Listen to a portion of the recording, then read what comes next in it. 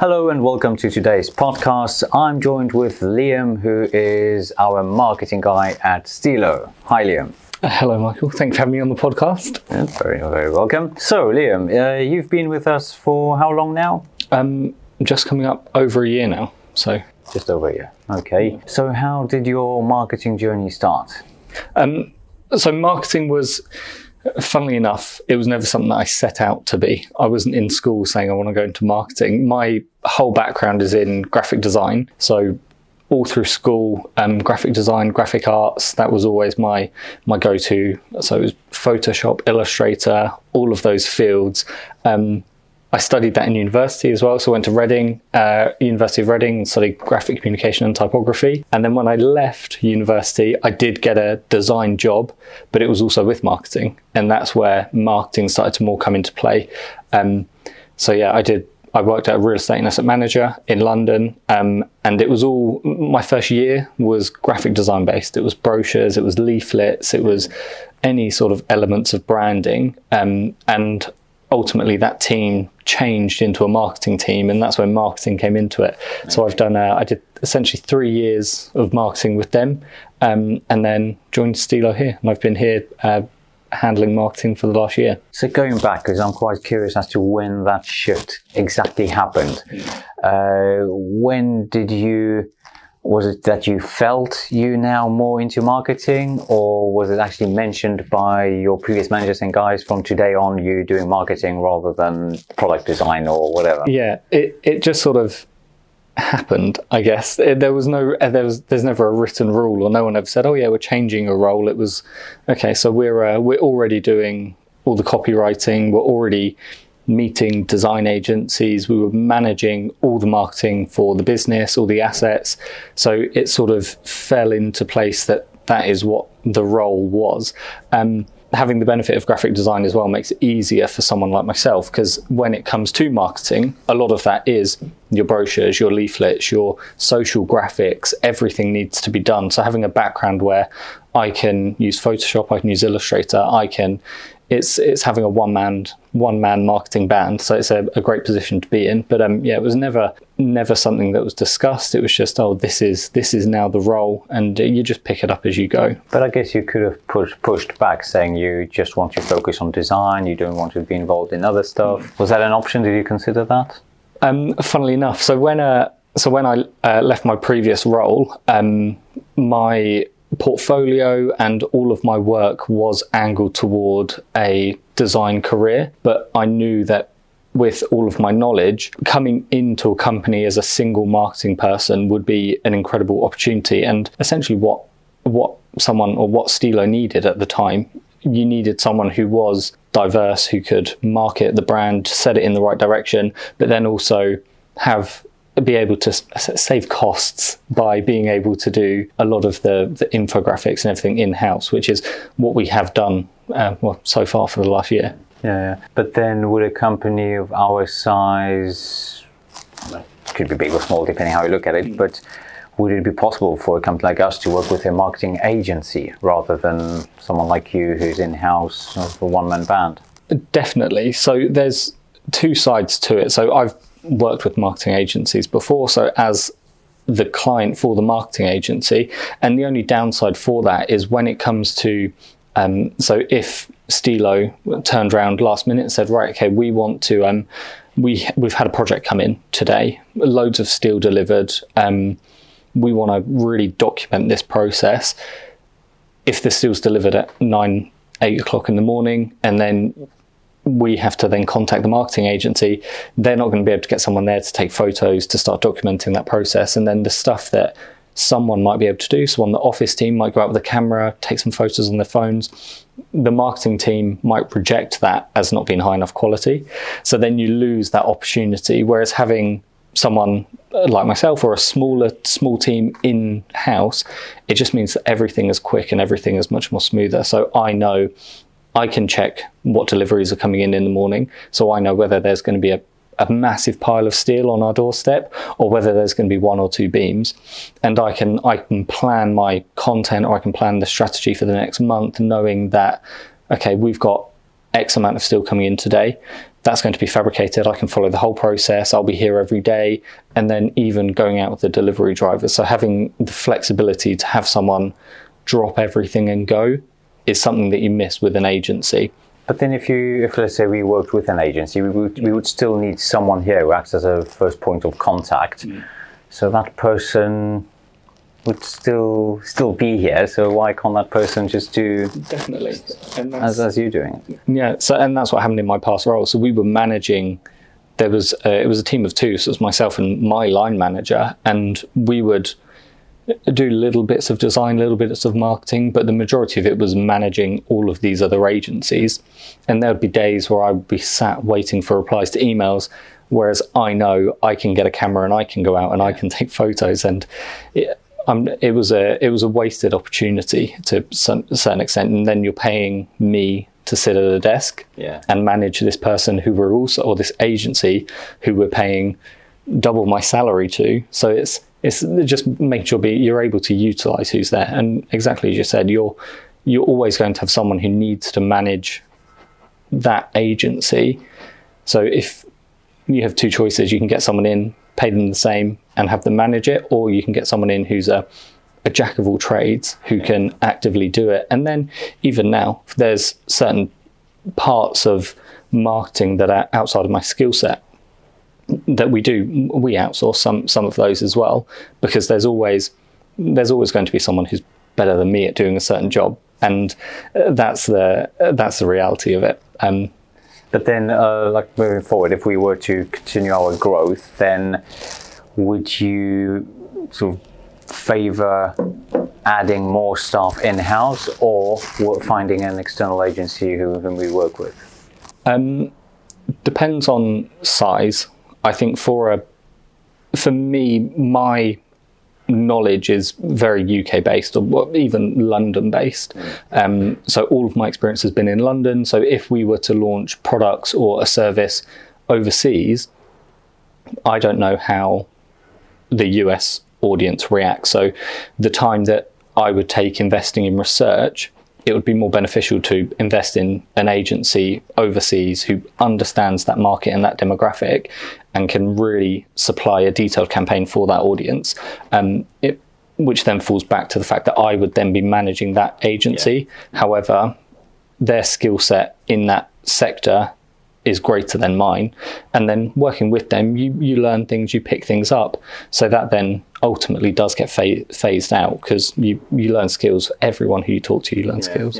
So would you agree that, as a sort of golden rule, businesses should have marketing in-house as much as they can and only use agencies if they're going abroad, or would you sort of find middle ground in between?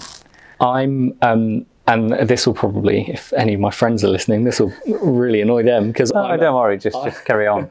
I'm a huge advocate for in-house, but then a lot of my sort of like everyone from my cohort in university to even my partner works for agencies. So you better be careful when you get home today. Exactly. But that's I think that in-house is the best way to go, being able to control your team and have rapid deployment and quickly change your direction. With marketing agencies, sometimes it's a 3-month project, and if you want to change something 2 weeks in, you can't. You've already signed on to deliver that 3 months of content or 3-month plan, and some of them are flexible and they'll be more than happy to change, but some of them not so. And the last thing you want is to have a campaign that might not work, or it might be for a slightly different audience. A good example of that is for internally at Steelo. So we've got our modular and larger sector, and we've also got our daily sector. And these are two different target audiences. And having the flexibility to jump between two, because we represent as a single brand, we can have not 1 week we're promoting this, 1 week we're promoting that. It's more flexible and intertwines, and some of our content represents for both. Whereas if we had an agency, they might say, oh, no, we're going to deliver one campaign that is solely for this group of people in this target audience. So it's hit and miss, but it's all about finding what works best for that company. How about the interaction with the sales team? Because marketing and sales, they have the same KPIs, whereas quite often they fall out with each other for various reasons. How would that work if you work with an external agency? Wouldn't there be like totally disconnection between the teams? It depends on how much time these agencies are willing to invest in their research. Because so in my first few weeks at Steelo, I was sat with the sales team. I was based in the sales office. I heard every phone call, every conversation. I met the clients who were coming in. I really understood who sales are appealing to or who they're talking to on a day-to-day. And you can tell the clients they enjoy talking to and the kind of projects that they're working on. And they're the guys who we really want to tap into. And a marketing agency, they might not be able to do that. They might not have the resources. You just give them a list, say, oh, our target audience is, and then they will supply something solely for that target audience. Whereas ours, we've got such a broad range of clients and people who just come in day to day. It's hard to narrow it down to one, or just a select group. So yeah, having flexibility with sales, being able to get in, talk to them, even ask them about their projects, because that's the things that you need to know. Is this a big project? Is it going to be spectacular? Because in the steel industry, somebody might come in and just order 20 tons of straight cut beams, and it will be a fairly, I don't want to say boring, but it won't be visually interesting. Whereas you'll get someone who's got 20 tons of curved beams and incredible connections, and that's the stuff that really gets attention. And I won't know that without talking to sales. Yeah. And in terms of marketing, it's one of those areas that's evolving probably the fastest of any. What should be done today in order to promote your company? At a minimum now, for any brand, no matter how big or small, everyone's the easiest and the cheapest thing to do is just take pictures of your product and put it online. Everyone can do it. It costs nothing. The product's there already. But online, what do you mean by putting it online? So any social media platform or anywhere you can. And so for us, when I joined Steelo, the platforms we had were LinkedIn, Twitter, Facebook, and Instagram. And they're a base level. I think even now looking around, no company operates without them. If you hear about a brand, some people even now, they've bypassed Facebook and Instagram, and they'll go onto TikTok, and they'll see, instead of going onto Google or searching for them there, they'll have a look on TikTok, see what their company are about, see what products they're selling, and it's all accessible through social media platforms. Yeah. So that's something that you have to do as a minimum. And then taking it to the next level, of course, websites are one. A lot of companies still don't have websites. They're just operating through their phone line, and it sounds ridiculous, but these are investments that small companies need to make. And there's a lot of free platforms as well. So we're service-based, so if we didn't have our website, we could be on My Builder, we could be on Checker Trade, we could be on all of these different platforms where we can promote our service. And I think My Builder is free, but I think they have premium subscription plans where you can pay more, so it'd be higher up on the listings.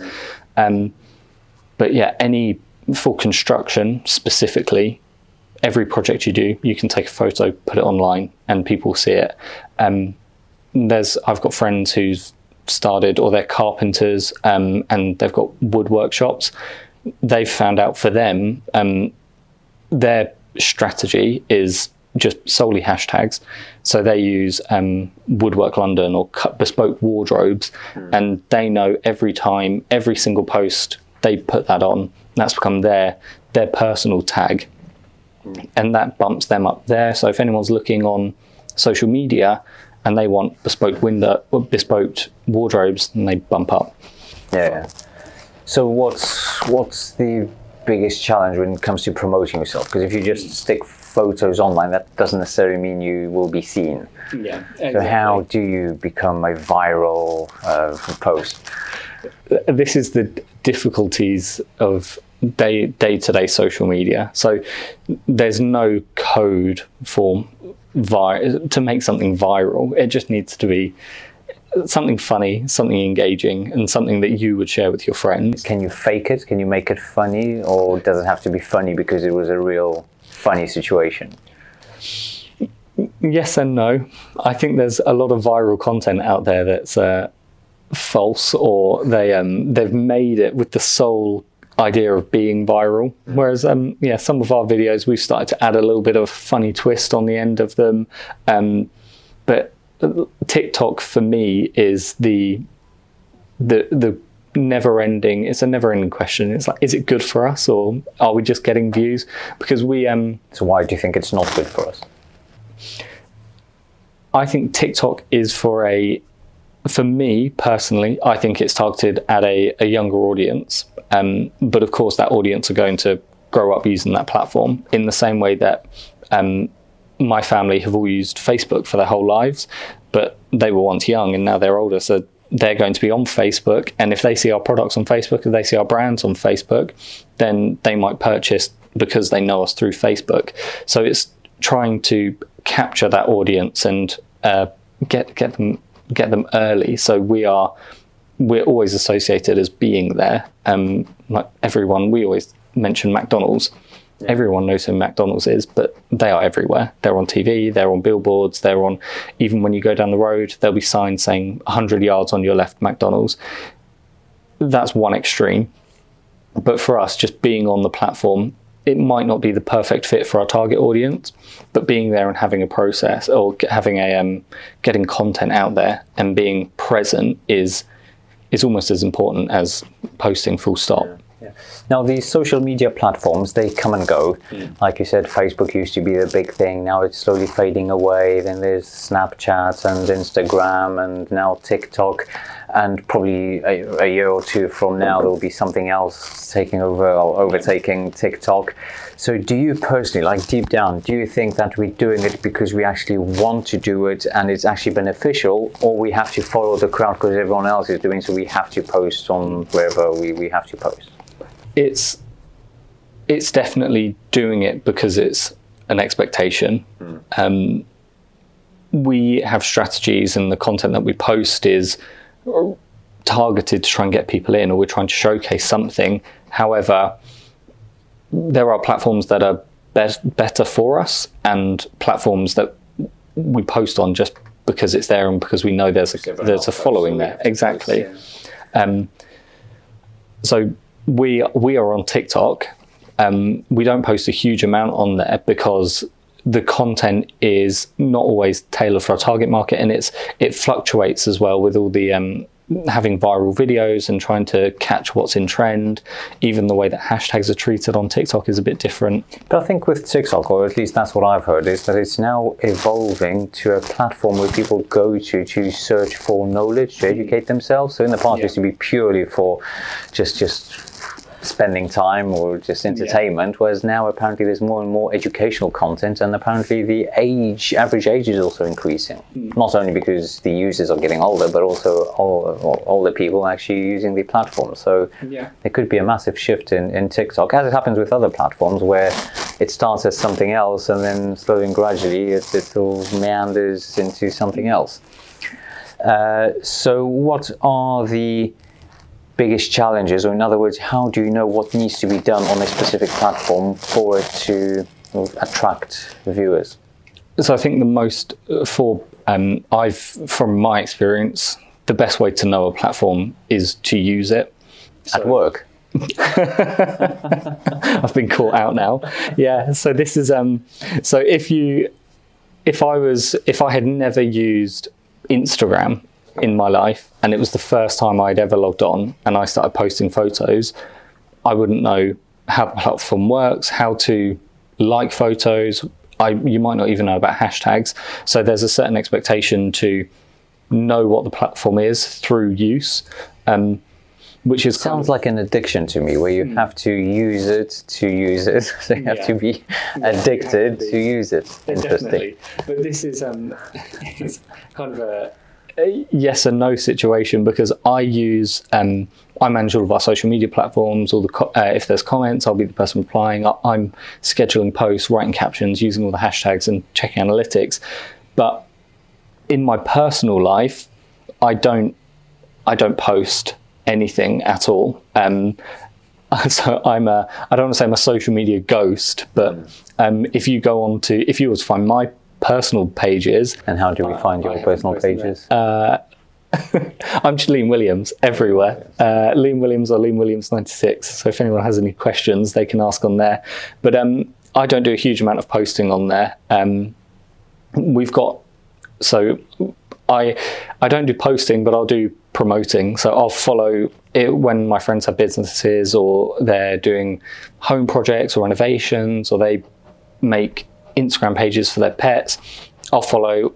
I'm like liking all of them, and I'm really like keeping track of not keeping track of everyone, but I'm following the content and I'm using it for that. I'm not someone who actively posts. However, at work, everything is content creation and getting content out there. Yeah. So I think maybe that's where the divide is. Because I do it for work, I don't document or I don't post outside, because I feel like I'm working when I'm posting, and I don't want to take it too seriously when I'm outside of work. Yeah. So how do you measure whether a campaign has worked or hasn't? Is it purely down to views? Yeah, so there's the great thing about sort of like Facebook and Instagram now is that for business pages and even personal pages, they have a huge amount of analytics that you can get your hands on. So Facebook and Instagram have a whole platform called Meta Business Suite, where you can get in, you can see what posts have done well, and it will even automatically rank them for you. If you want to take it to the next level, you can even do like a pre-test. There's platforms and apps where you can insert your captions, your hashtags, sometimes even your images or your thumbnails, and it will give you a score to say, yes, this will attract your target audience, or no, this is incorrect, change it to this. We don't go to that extent at the moment, purely because at the moment it's very time consuming. So it's time that I haven't got to invest in doing that research. However, with the analytics, we can very quickly see what posts have done well, if they're attracting the right target audiences.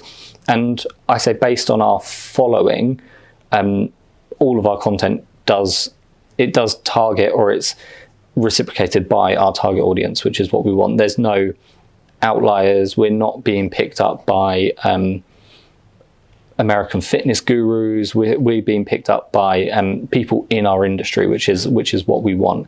And the same thing goes for LinkedIn and Twitter. They've all got analytics built in that you can take hold of and really get to know your audience through that and understand what content is being engaged with, who's liking, who's commenting, there's just so many platforms now where you can get data, and that's what really drives a lot of our campaigns at the moment.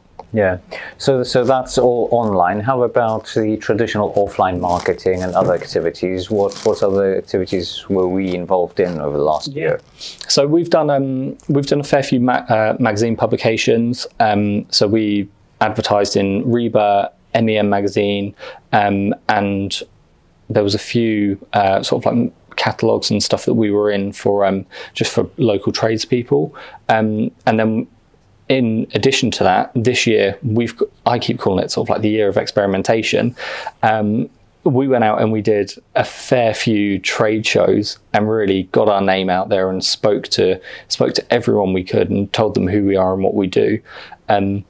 Traceability on that and building a platform where you know exactly where these people come from is a great tool to have. For now, with our sales team, I've built just a very simple Google Doc where if someone calls, it's very quickly, oh, how did you hear us?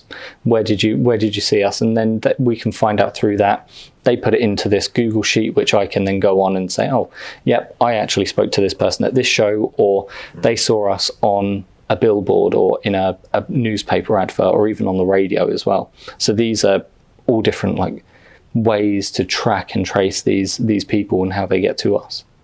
Yeah. And Do you think, bearing in mind that the whole world is going online, is it still worth doing any activities offline? Yes and no. So I said about the exhibitions, we've done some very trade and construction specific exhibitions this year, but one thing that we've discussed as well is there any of these exhibitions that are not for the construction industry that we should go to because there's other applications for what we need? Or we might go to the Ideal Home Show, and instead of finding tradespeople who are working on projects, we will find the homeowners who then tell their contractors to come to Steelo because they met us and they had a great time talking to us. So there's definitely some variation in where you can find your clients, especially when it comes to these trade shows. So I guess yes is the answer to your question. Okay, and what is your biggest challenge at the moment? Biggest constraint? That's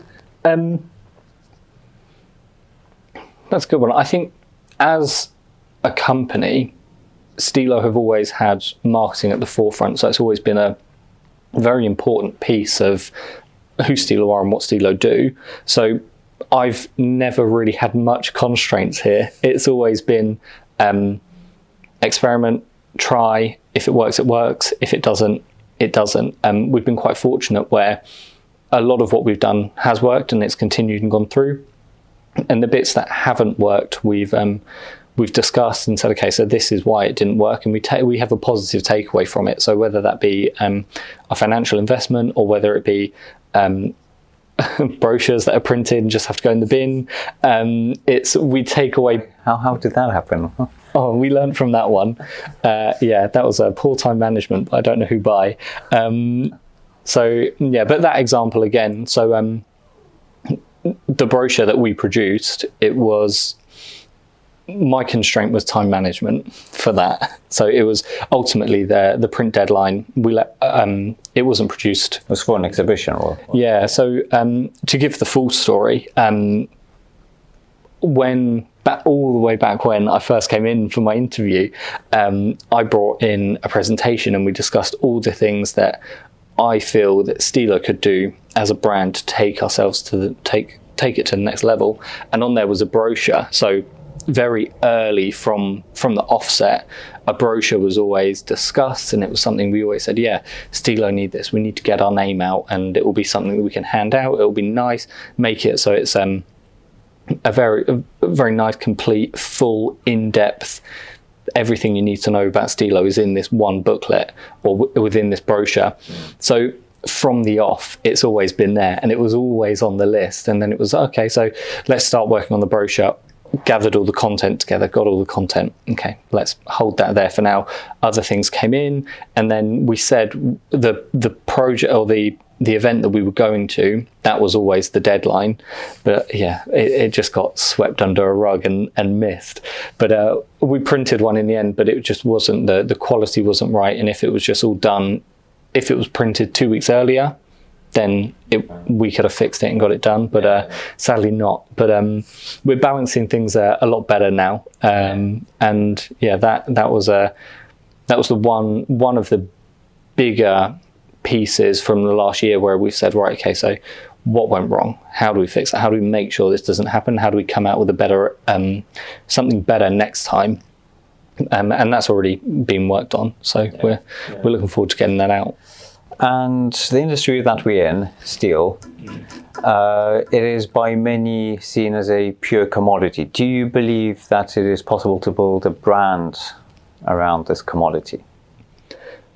I think Steelo are a prime example of that. It's already half of the work was done for me before I got here. But no, it's any product, any service, any sort of commodity. There's always something for it. We always. Some people see steel, they say, or talking with the sales team, some clients just say, steel is steel. No matter where I get it, it's going to be the same. But when you look more deeper into it, as we do, we've got, so where your whole supply chain is, yeah, it might, to you, steel is steel, but to us, British steel is a higher quality and commodity compared to imported steel from wherever in the globe. So having those aspects to pride yourself on, and it's all about quality of service as well, because so the way that we operate is very different to others in the industry. So when it comes to even something as small as drilling holes, a lot of people you can mark up a beam, you can chalk it out and measure it and drill a hole with a mag drill, or some people can even do it by hand still. Whereas for us, if you want something that's precision engineered, you need to have the right machinery and the right equipment, and that's what we do here at Steelo. So if anyone's ever been to our workshop, you'll see we've got some of the most advanced equipment for our industries. So it really sets apart what we do and what we offer in terms of a service. Rather than, because it is very much so the service than the final product. What you get from us, it will be on time. It will fit together perfectly. Yeah, well, that's what we guarantee. Yeah. Everything will be there. You're never going to have a missing beam. What you order is what you get, and on top of that, you have the bonuses of the premium service that we offer compared to other suppliers who may have, when your steel turns up on site, your holes might not be aligned, and then they'll have to be re-drilled, or in some cases completely resupplied, which has a knock-on effect on your project. We don't do that at Steelo. Everything is, we say it all the time, so it's in our core values. We strive for perfect outcomes, and that's something that really rings true in everything that we do here. And that's why it's not just steel, it's the service, it's that guarantee that we offer that other competitors cannot at the moment. Yeah. So since joining Steelo, what did you most like about Steelo, and what did you most dislike? What's the lows at Steelo? Yeah. So definitely when it comes to the things that I like about Steelo, it's the freedom to do what you do within reason. So I know that if I want to go and document a project in production, I can pick up a camera, I can go out and I can chat to the guys on the workshop floor, make sure angles are set, and I won't interfere with their workload, but I can still document and achieve my goals. So that freedom is definitely a huge positive. I also know I'm not going to go out on production and get some of our welders to be doing TikTok dances in the middle of production floor. Should give it a go. Well, maybe that could be the next viral hit. But they're again, it's having that freedom and knowing the limits, and everyone's just so cooperative here at Steelo as well. A lot of places where you go, there's always a handful of people who don't want to be on camera, but if I'm going out with a camera, nobody runs out of frame. They know like, okay, like it's a benefit for the company, and everyone's on board and everyone understands how important it is to have this kind of content created and to have someone running around trying to take photos of you when you're...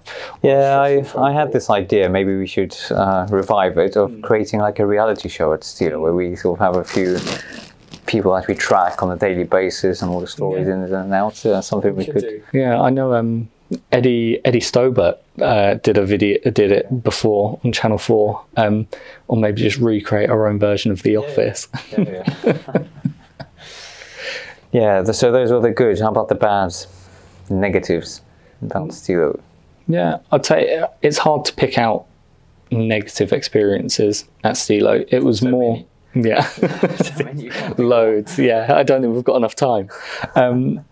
No, for me, for me, it's not so much negatives, but it's just for me, it was coming. So, like I've said, I sort of understood the London market, understand construction, but coming into a completely new field. Like I said, my role was graphic design, then transformed into marketing. So coming in as the sole marketing person, it's a huge amount of responsibilities there. But I think it's that adjustment period was days almost. It wasn't long at all. But I was really able to hit the ground running. Yeah. But it's So the only downside would have been that period of adjustment where it's getting to know everyone and really like re-establishing myself within the team. But Yeah, especially after COVID, we had a hole basically in the marketing department, and yeah, indeed, that was tricky. Yeah. Outside of work, what do you do when you're not working on marketing? Yeah, so well, I'm not posting on social media. that's for sure. No, I guess with going back to that jack of all trades, I do a lot. I like to keep myself busy. So at the moment, I'm renovating our house. So for the last 6 weeks, we've been working on the bathroom. So the bathroom has been all walls down, floor up, so it's just been a freestanding bath in the middle of an empty room. It got plastered this week, so now it's starting to look more like a bathroom, but we're working through the whole renovation. So purchased the house that had not been decorated since the 70s, so it was very retro. Everything was quite beige. You should have left it retro. It was hideous. We were it was funny when we did the so when we went for the house viewing, it was during COVID, so you could only have 2 people in the property at a time. So my girlfriend and I went in, we viewed the property, and we were like, oh, this is this is quite nice. We understood it, we saw the space, and we were like, this is nice, it'll be a good project for us, and there's a real potential to build a family home out of this. And then we went home, we discussed it, and then my partner's parents went and viewed the property as well. They came away and said, no way you're going to buy that place, it's hideous. So, but it's been a process. We've ever since the day we stepped in, because we, at the time when we moved in, we were both working from home.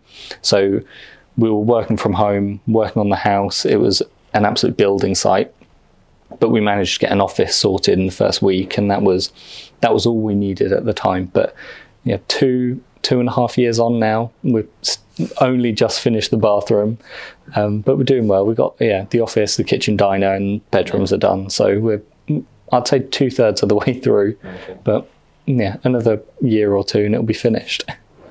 And how about sports? Because I know you get involved in running. And how's that going? Yeah, so I like to say I'm a runner, but I'm absolutely no good at all.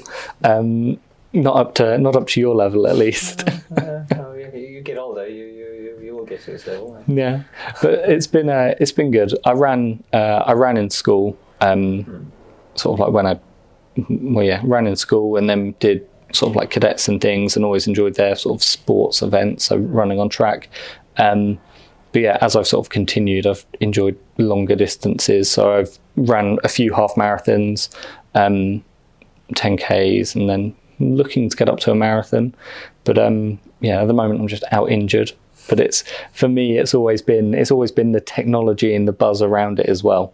So I'm not sure if you ever watch triathlon or have any interest in triathlon. No, not really. No. So there's a huge race over in Kona, and it's their world championships, but it's where all these, so it's swim, bike and run, so all the sponsors release their new tech at this event. So there's new running shoes being released, new bikes, new computers, new everything, swimming goggles. Like, it's just an absolute frenzy. So I consume all that content and normally go out and then spend a load of money that I shouldn't really spend on this kit that's not going to make me any better. But that's always been, for sports, it's always been the technology and all the equipment. That probably means they get the marketing right, which means that people subconsciously feel like they're going to be heroes by purchasing those goods. So definitely. Like, I don't swim, and but you have 10 pairs of goggles. Yeah, I've got 10 pairs of goggles. One of them has a little computer, so it tells you how fast you're going in your eye. Yeah, but haven't touched water in about 8 years. Okay.